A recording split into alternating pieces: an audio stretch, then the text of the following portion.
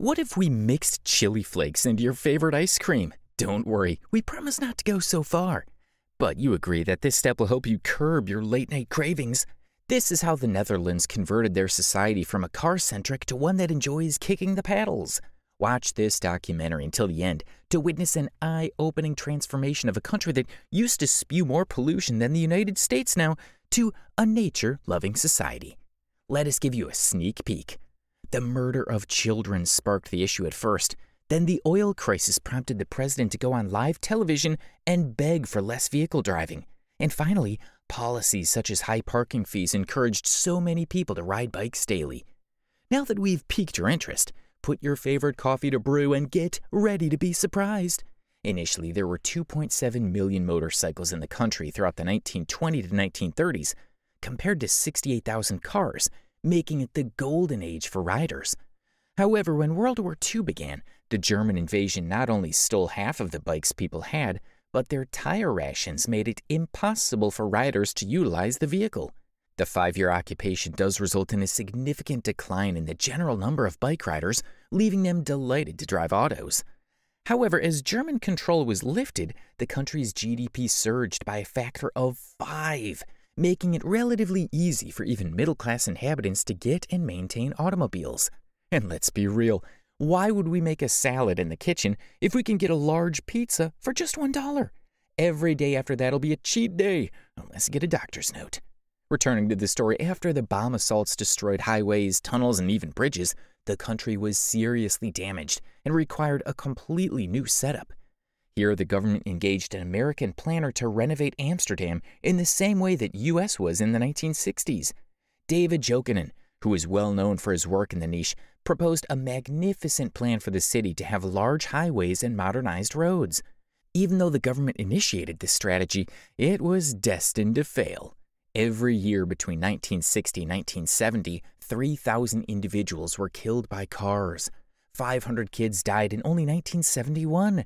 This was the point at which the father journalist of a child named Simone wrote an extensive article on the front page of the newspaper quoting, "Stop murdering the children," which caused the entire country to pause and finally comprehend what they were doing. With this incident, protesters and activities came down on the road and burned the frigid hearts of people everywhere. Although everyone wanted change, they did not know how to achieve it. But as fate would have it, the oil crisis occurred within 2 years, boosting its cost by 300%.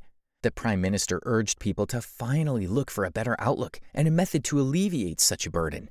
Initiatives such as a Sunday car restriction were put in place.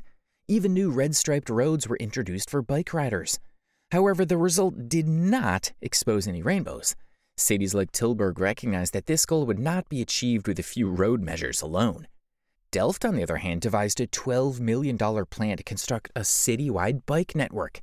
As a result, they increased cycling by 6% while decreasing driving by 3%. In the Netherlands, bike lanes had increased by more than 70% by 1980. So let us take a step back and look at the broader picture. The deaths of children initially broke people's hearts, but the oil difficulties made them worried. However, the government required something similar to the iPad for a laptop that could pressure clients for immediate change. This is where they learned to bend their finger to get the butter out. As a result, the government turned many roads into car-free zones, except for emergency vehicles. Not only that, but they set a very low speed restriction with narrow roads and a lot of bumps. If that wasn't enough, the policy was introduced to expensive parking for car riders. And no matter how bad something is, if it's free or on sale, we'll take it. And in this situation, not only was cycling a cost-effective option, but it was also a healthy one. As per Euronews, around 60% of roundabouts in Dutch cities have a physically separated circular cycle track that runs around the roundabout intersecting its exits. When we watch Asian dramas, we are frequently stuck with how heavily cycling is used by the Chinese people. However, you'll be shocked to learn that the bicycle per capita in China is 0.4 compared to 1.3 in the Netherlands. This appears to be an excellent conversation starter for your next get-together. According to a recent survey, there are 23 million bicycles in the Netherlands, with 63% of Amsterdam residents using them regularly. Even their prime minister rides his bike to work. This is quite impressive. A Dutch person is claimed to bike almost 1,000 kilometers in a year, with 250 to 300 trips.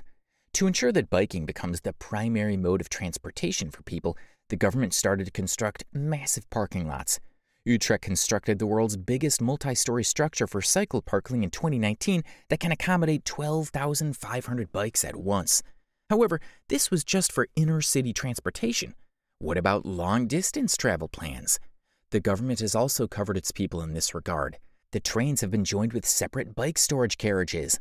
Not only that, but there are carriages in which you may keep your bike with you. Isn't it fascinating? They've also created a variety of cycles, like the cargo bike, carrier bike, e-bike, and city bikes, to help residents with deliveries, shopping, and even carrying their children.